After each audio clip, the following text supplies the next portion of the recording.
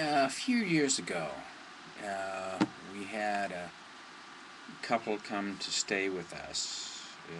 I'm not going to mention names. He was a French musician who also used his music to heal people, and he was going through some sort of crisis. So they had heard about me, and they came to visit, and we spent. They stayed overnight in our house. They came with their son, who was a couple of years older than me, and their son had the unfortunate experience of having people get better around him. So this couple put this little dude on a pedestal because I don't know. I call him Little Buddha. And he was okay. He was an okay kid. He was spoiled rotten. Like I said, his parents had tried to have a kid for a while. I didn't say that, but they'd had tried to have a kid for a while, and they finally had this miraculous happening. And they had to cook special meals for the little Buddha because he didn't like this and he didn't like that. And yes, we were with our baby number 5, Amy, and our kids eat what we eat because they're the same as us. Well, they're not. They're real different from us, but we'd cook food, and if they didn't like it, well, they didn't eat. And they pretty much liked what we liked and a lot more.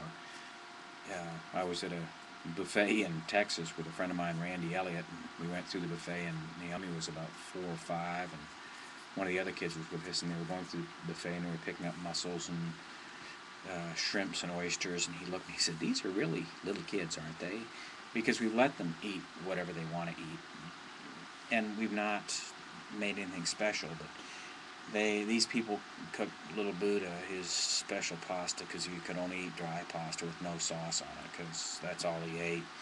We were sitting at dinner, and he was sitting next to his mom, and he whispered something to his mom, and I said, "Hey, excuse me," as he started whispering. I said, "We don't do that at my table." "What?" I said, "We don't do that. We don't whisper because I think it's real." When I was a kid, I learned that was real inconsiderate and impolite, so we don't whisper at my table. If you have something to say it to the table, or, just don't say it. And he looked me right in the eye, and then he turned to his mama, and he started whispering again. So I did what I do. I went, "Hey!" And the whole table jumped. And I said, "Now, one of two things just happened, little man." I said, "Either you didn't understand what I said, or you did understand what I said, and you chose to ignore it." I said, "So, here are the rules of my table. We don't whisper. None of us whisper. I don't whisper to my wife. I don't whisper to my child. You don't whisper to your mom. Nobody whispers at my table. If you want to whisper, knock yourself out." I said, "because you will leave the table. You won't finish dinner. You won't eat dinner. You will not sit any longer with us. You will leave the table because it does not happen in my house." And I looked at his dad, who was looking at me pretty intensely. I said, "Is this okay with you?" And he said, "This is fascinating." I have fun with people. I enjoy them. If you come to my house, we have one rule. We have fun. If you don't see to that, you leave. Have a fun evening.